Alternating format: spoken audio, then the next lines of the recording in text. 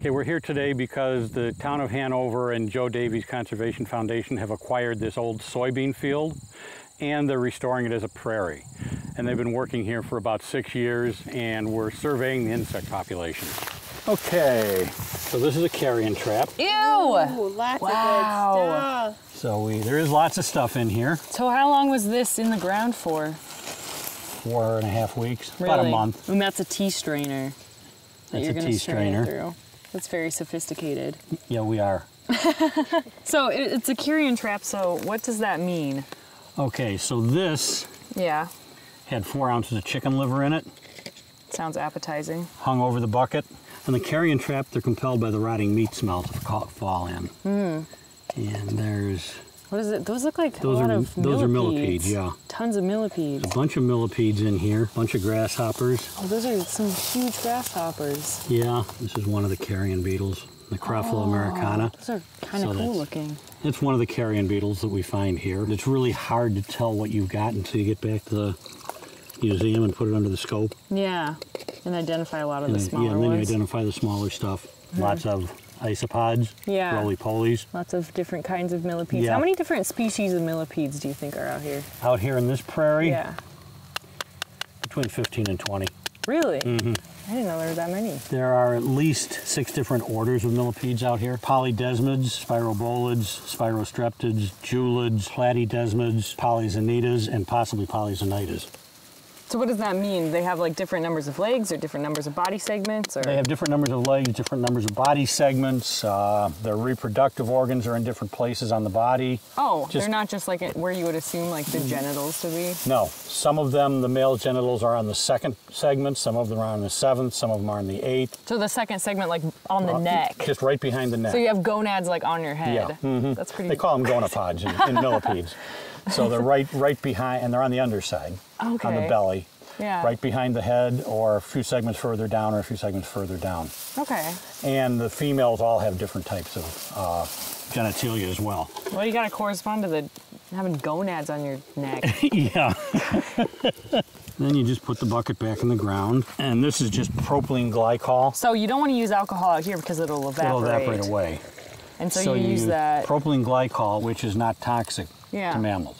So if a raccoon gets in and drinks the fluid, it won't hurt him. This is 50% propylene glycol, 50% water, and a couple of ounces of liquid dish soap.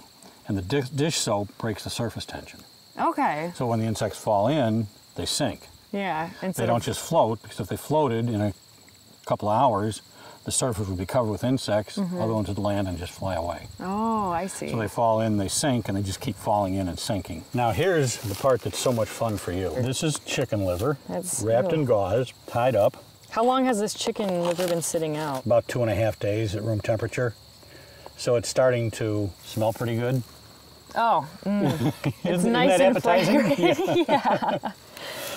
So then you just hang that over the bucket, and the smell of the rotting chicken liver attracts all those carrion-eating beetles. They fall in the bucket and sink down to the bottom. So why are you specifically trying to get carrion beetles? A lot of other things will fall in as well. Some of the beetles that are attracted to carrion are considered habitat indicators. One of the carrion beetles, called Necrophorus marginatus, that's only found in fairly high quality prairies. The last set of traps we set had Necrophorus marginatus in it. They also had a scarab called Phanius vindex, which is a dung roller that is also only found in high quality prairies. So 6 years ago there were soybeans here, and now you've got a nice healthy prairie. Yeah. So when you get a healthy prairie and you have all these good bugs as good indicators of how healthy the prairie is, that's going to obviously attract birds and mammals and all kinds of things to come back to this area that maybe hadn't been here for years. If you've got good insects, you get more reptiles and amphibians, you get more birds. If you get more birds and more reptiles and amphibians, you get more mammals.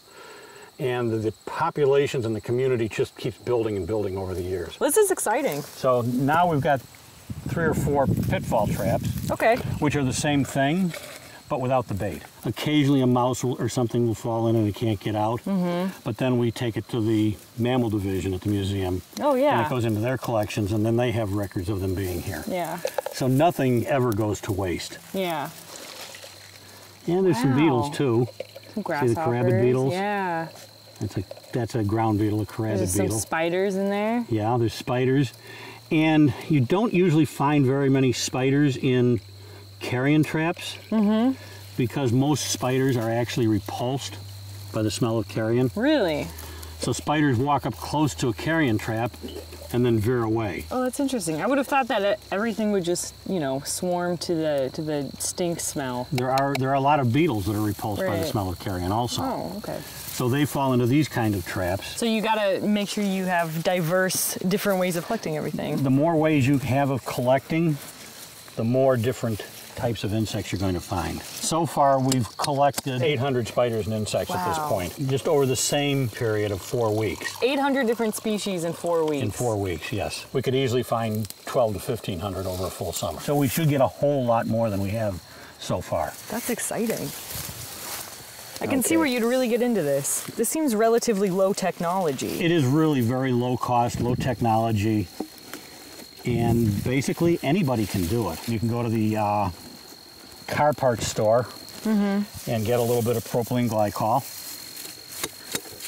Put the holes in the ground. You just need some dish soap. Some dish soap, some water. Old railroad spikes. And to do the carrion trap, a little bit of chicken liver. You could set a full set of traps for 15 bucks. And then some alcohol, some rubbing alcohol to put them in.